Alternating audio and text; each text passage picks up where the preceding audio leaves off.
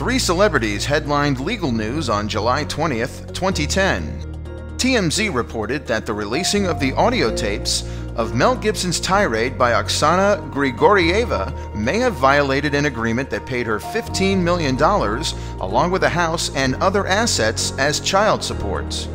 TMZ also reported that Lindsay Lohan began her 90-day prison term by learning that the judge provided no options for house arrest and/or early release. And Ms. Lohan is here for surrender.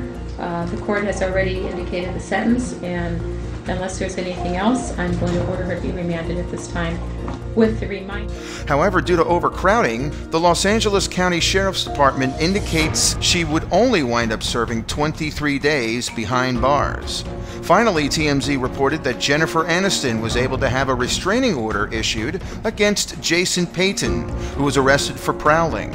Peyton reportedly had a sharp object and duct tape when he was taken into custody, and has to stay at least 100 yards away from the actress's home, her places of work, and her vehicles. For more information about these stories, please visit the links below.